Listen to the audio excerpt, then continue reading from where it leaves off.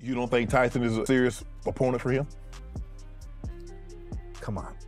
61 years. I saw him the Come on, you don't think Tyson is a serious opponent for him? Tyson's 61. I love Tyson. I saw him the other day. I told him, take a punch. Of course he's got a puncher's chance. The first 3 rounds, I'm a little scared for Tyson, but after the 3rd round, I'm worried about him getting hurt. Were some of the concerns raised in the wake of Mike Tyson's upcoming fight with Jake Paul. At 61, Tyson is significantly older than his 27-year-old opponent, and while some see his age as a disadvantage, Tyson is determined to prove he still has what it takes to compete. Boxing pros have issued brutal warnings about Tyson stepping back into the ring, but the legend himself remains unfazed. Tyson admitted that training has taken a toll on his body as he prepares for the November 15th bout. It's hard to walk right now, but 2 months from now I'm going to be perfect, Tyson told reporters. After a flare-up of an ulcer that sidelined him for a few weeks, Tyson resumed training, saying that despite the challenges, he's fully committed to being ready for the fight. During a recent appearance at a Cage Wars event in New York, Tyson fielded questions about his recovery and preparations. "No, I'm going to enjoy my time here tonight with my childhood friends." "To hell with Jake Paul," Tyson said when asked if he planned to leave the event early to train. It was a casual yet confident remark, highlighting Tyson's nonchalant attitude toward his opponent. Tyson shared that he recently completed 6 rounds of sparring and plans to increase his training intensity, ramping up to 10 rounds of sparring to prepare for the 8 2-minute rounds scheduled for the fight.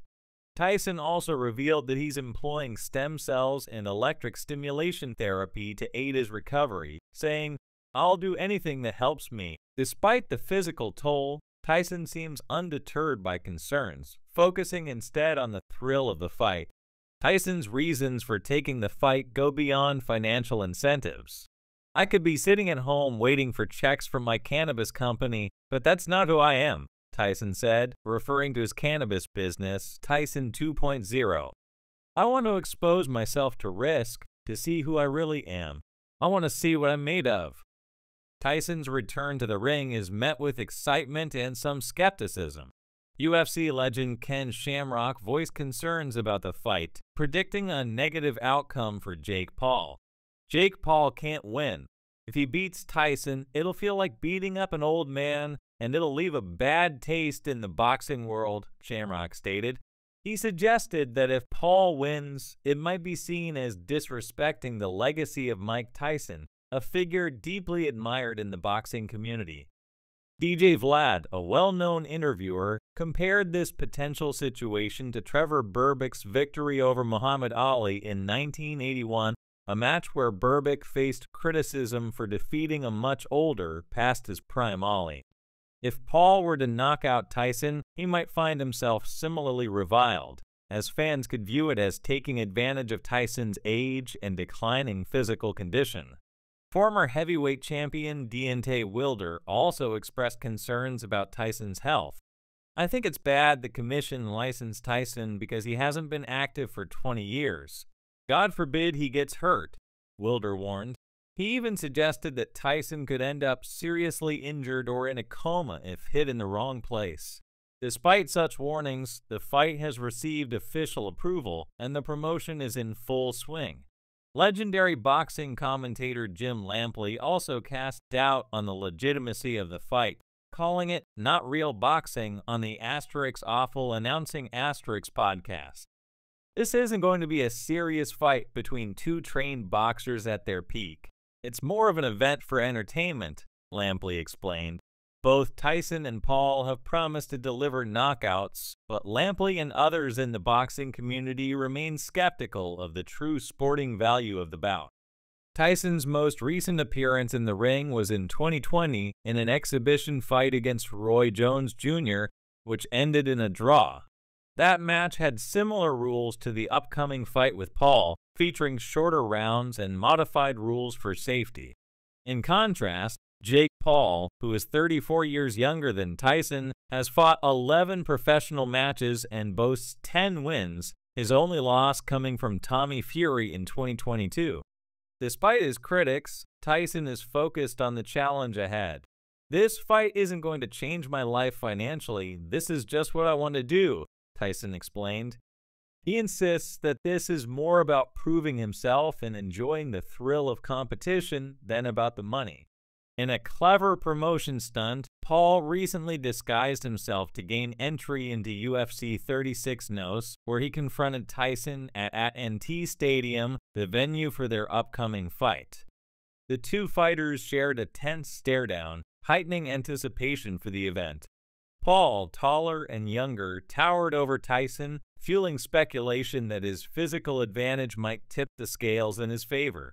Fans have taken to social media to express a mix of excitement and concern. Some are eager to see how Tyson will perform after so many years away from the ring, while others fear for his health. One fan commented, "Mike better win, bro. I'm seriously doubting him." Concerns about Tyson's past health issues, including his recent ulcer flare-up, have led some to question if he's truly ready for the fight. Jake Paul, known for his brash attitude and controversial career, is also a point of contention among fans. Some see him as the king of beating senior citizens, given his past matchups against older opponents with limited boxing experience. However, Paul has demonstrated real knockout power, and many believe he has the potential to win, especially given Tyson's age. Joe Rogan, on his podcast The Joe Rogan Experience recently weighed in on the fight, expressing concerns about the potential outcome. "Paul has real power, and I really hope he doesn't knock Mike Tyson out. That would bum me out," Rogan said. Tyson is 61, and even though he's still dangerous, a guy like Paul could take advantage of that age gap.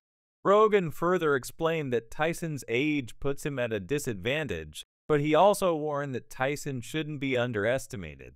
Carl Froch, the former super middleweight world champion, echoed these concerns, suggesting that Tyson might be playing a role rather than treating the fight seriously. "He's 58, past his best, and now fighting a guy much younger," Froch said. He criticized Paul for accepting the fight, calling him a pretender and questioning Tyson's decision to step back into the ring. "Tyson's an old man. With all due respect, he's 58. This fight shouldn't be happening." Brock also pointed out that Tyson's lifestyle, including his cannabis use, may not be benefiting him from a boxing perspective. "He's still smoking weed, and that's not good for his health, especially when he's about to get back into the ring," Froch added. Despite Tyson's insistence that he's ready, Froch believes the fight is more about money than competition. Many analysts agree with Froch, suggesting that the fight could end badly for Tyson if he's not careful. The risk of injury is high, and Tyson's age makes him more vulnerable to long-term damage.